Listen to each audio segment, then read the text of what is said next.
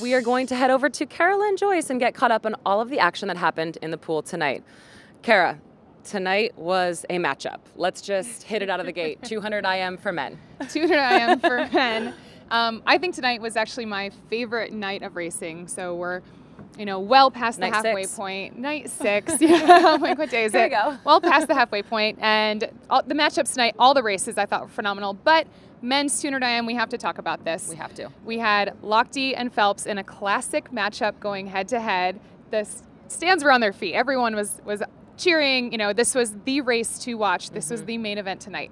And we talked about how Michael just turned 31. Ryan is also in his early 30s. I think it was a great race. They were stroke for stroke the entire way. However, I would have actually liked to see them maybe go a little bit faster, but I'm assuming they probably left some stuff in the tank too. So that race, we're going to see it again, advance to Rio, and I look forward to it. And they were stroke for stroke up until the very last lap. And, yeah. It was really anyone's race at that point. And I agree with you. I think that they'll be a lot faster in Rio. Yeah. But, that rivalry, that's the last time that they're going to swim that race on American soil.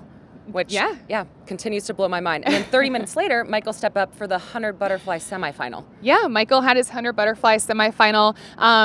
This race, I think, is going to unfold very interesting. We had Seth Stubenfield at first place. Michael Phelps is actually seated 6th going into finals tomorrow night, and it's a young, hungry field. Tim Phillips with a personal best time of a 51.2 is seated 2nd, and Tim is also the love interest of Katie Miley, one of our other qualifiers in the 100 breaststroke. Yep. So I'm sure he'd love to get on the team with her. But I don't think that race is locked up with Michael. I think that it is going to be anyone's swim tomorrow, and it'll be pretty cool to watch. Yeah, and I think so, especially, he had obviously the adrenaline, everything going from the 200 IM. I'm curious to see what kind of swim he puts together, maybe swimming a little bit more fresh, have some legs in his system to come home. Yeah, and Michael's not one to back down from a challenge in the 100 fly. If there's a race that, he's stolen finishes from, the most famous one of all time is probably his finish in 2008 against Mike Havoc. He repeated that again in 2009 against Mike Havoc, and he likes this race. He likes to keep it close to the heart. So especially those last 15 meters, you can never count him out. The way that he comes home it's unlike anything in the field. Even at 31. Okay, so we had the finals of the women's 100 freestyle tonight, and it was fast. It was very fast. First of all, what was it like for you to watch that? Because this is one of your races. This is a race that's near and dear to your heart. Yeah, this is an event that I have won in the past. Yep. I've qualified in this event. I've also just missed making this event. Yeah. So you feel that heartbreak too. I would say this was one of the better sprint races we've seen out of the United States women in several years. Abby Weitzel with a very strong swim to start out our final, 53.2. Wow. And that's pretty close to the American record. I think she might be the 2nd fastest American of all time. Simone punching her ticket, actually both Simone and Abby punching their ticket for the first time. And for tomorrow night, I'm sorry, let's get back to this relay. Amanda Weir in 3rd. Wow. So my dear friend, my roommate from the 2004 Olympics, Amanda Weir, 30 years old, really happy to see her in there. Leah Neal punching her ticket, and Katie Ledecky just missing that.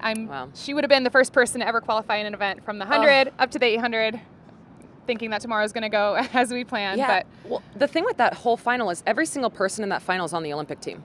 From what it looks like. As long as we take 6, every single person there, Kelsey as well as Katie Ledecky already qualified. Yes. So I'll be curious to see what that relay looks like when we go on to Rio. But fast across the board. And, Katie Ledecky proves that there's nothing she can't really do. A 53 in 100 freestyle. It's impressive. And she swam an 800 this morning. Yeah, continues it's to a warm impress. down for her. I know, warm down.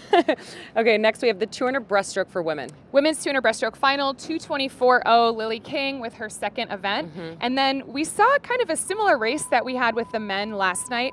Josh Pruneau came on really strong in the last 15 meters last night with a big tempo, and we saw that same thing out of Molly Hannes tonight to get that 2nd place finish. So a great race out of those ladies, and unfortunately Mika Lawrence out in 4th place. She was our qualifier from 2012, so it's tough. You know how it is being on the other side of that, and I completely know. Yeah, you're exactly right. So we're moving on to the 200 backstroke for men.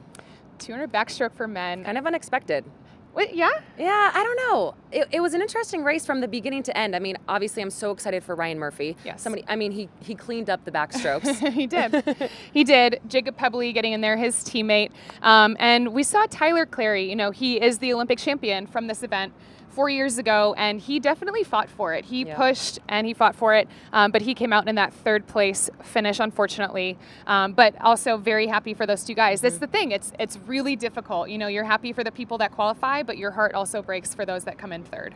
Exactly. And I thought that they had a really nice moment there in the pool because you saw the two boys who placed first and So second. much respect between the three of them. So much respect. And I think that that's something that's really unique to the U.S. is when you're in the ready room, it's people who you've grown up with and you compete with at a really high level, and everybody wants this so bad. And once it happens, you know, you're excited and you celebrate, and then, you know, there's somebody that's getting out of the water that didn't get the thing that they wanted. And so to see that compassion from the two who made the team was really, really cool to see. Well, and if you think about how many people are entered in this meet, we have over 1,800 swimmers competing, and 52 of them will walk away and be Olympians after this meet. And that's a lot of disappointment. It's a lot of tears in there. Exactly right.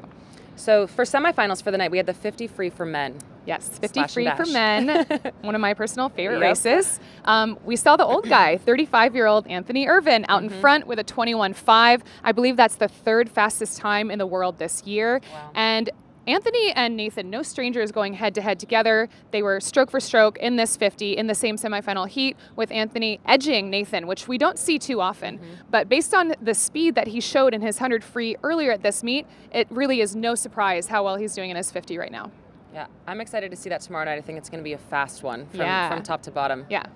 So the last one was 200 backstroke for women. 200 backstroke for women. Semifinal, we have Maya Dorado as our #1 seed going into. She's been on fire. She has been on fire and this whole meet. Yeah, and just watching her stroke, it's so great when you see such a beautiful swimmer really hit their taper. Yep. Her backstroke was very smooth. She was catching a ton of water, so no surprise that she was out at that 2:08 low. And then we have Missy in second. I think another strong swim for her, 2:08.6 with those long arms on that finish. Yeah. But then, you know, team favorite, Elizabeth Beisel. We were just talking about her earlier. She's in there at fifth, swimming with a broken finger. So definitely a strong effort from hers. But, you know, we talked about this earlier today. Beisel is tough.